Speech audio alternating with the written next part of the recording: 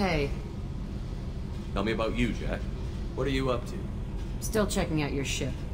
Wouldn't mind putting her through her paces when you're not around. If I take you too seriously, I might need to deal with you. Try it. Anyway, relax. Joyriding doesn't have the thrill it used to. Besides, if I wanted it, I'd take it. That's so. I've been around.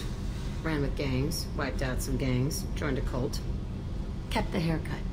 I learned how to survive and not be a victim. It's hard to imagine you in a cult. That usually involves a lot of rules. I was looking for answers. Drugs and sex and going to a better place.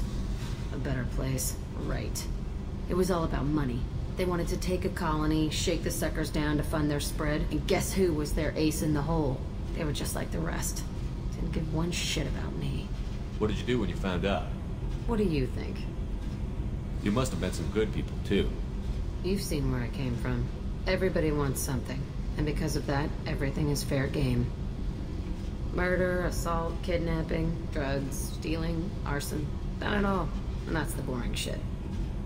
Piracy, theft of military craft, destruction of a space station, and vandalism. That was a good one. I'm surprised you'd even mention vandalism in that bunch. That's what the Hanar call it when you crash that space station I mentioned into one of their moons and make a new crater. They really liked that moon. Military's a hard target. Bet that made you some friends. Shouldn't have left the thing unlocked. Besides, parades are boring. I helped. A space station. You're pushing what I can believe.